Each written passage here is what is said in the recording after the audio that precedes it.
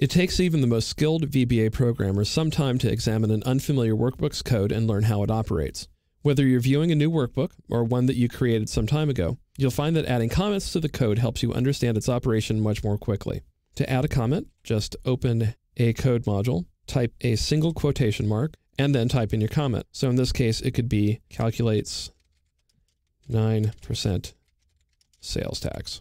And when you press enter or move off that line using an arrow key, Excel highlights that code in green, indicating that it's a comment. You can also add a comment at the end of a line of code by typing a single quote and then typing the comment. So for example, if I wanted to just say, that's 9%, and move off the line pressing the down arrow key, then everything to the right of the quotation mark is considered to be a comment. After you type a single quotation mark, everything to its right is treated as a comment. So for example, you can't type another single quotation mark and put in more code. It just doesn't work that way. And that's it. Those are the mechanics of adding comments to your VBA code. But the real secret to creating effective comments is to know when and where to add them. The first comment I add to any non-trivial subroutine or function includes my name and when I created the procedure. Then, if I think there's any chance the procedure's purpose is unclear, which it is almost all the time, I add a comment describing what the code does and the name of the workbook. I add the workbook name just in case someone copies the code to another workbook and would like to see how the original workbook was structured so they don't have to try to visualize it based on the code. As I write a procedure, I add comments for each segment of the code. A segment is what I call a subset of a procedure that performs a specific task. For example, the code in this segment calculates sales tax due on a purchase where the tax rate is 9%. It's easy to see that the calculation adds 9% of a number to the original number, but it's not immediately obvious that the 9% represents sales tax. This is the comment that provides that information. You can also use comments to prevent Excel from running statements in your macro, which comes in very handy when you're testing a procedure. As a simple example, let's say that you have this worksheet, and in cell C7, you have a value that you want to perform a calculation on.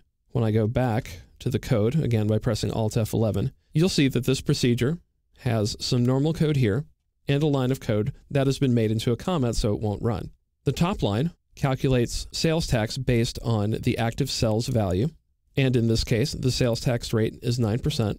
And then this line attempts to write the value of that calculation into cell E7, and the final line tries to write it into cell D7. The question is which of these two lines of code is correct. It's a simple example, but you'll see how it works in a second. I will click inside the body of the macro and press F5. And when I switch back to my workbook, you'll see that Excel wrote the value in cell E7, which is not my target destination. So I will delete this table column. Click cell C7 again, because remember my macro takes the active cell's value, and I'll switch back to the VB editor. And now I will put a single quote mark in front of that line, commenting it out, and remove the quote mark from here, which means that the line will now be executed. I'm inside the body of the macro, so I'll press F5, run it, and switch back to my workbook, and you can see that I have the new price, including the sales tax. VBA comments seem pretty simple, and in many ways they are. That said, you should add comments to your code so you can refer back to them over the next 2, 5, or 10 years that you and your successors will be working with your code. You can also use comments to prevent code from running while you test various solutions. When you find a code segment that works, you can delete your other attempt or cut and paste them into a text document as an inspiration for future work.